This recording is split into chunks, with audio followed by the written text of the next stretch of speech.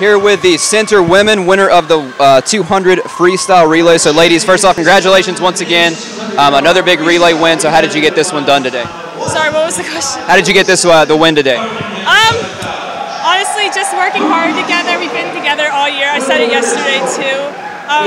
Yeah, just doing what we know and just, yeah, it's just been great. Yeah, I think we were just really excited about this. We've been working really hard this season, trying to get our speed up, so we're really happy about this. How do you keep the momentum going? You just keep excited, keep the energy up, and keep going, I guess.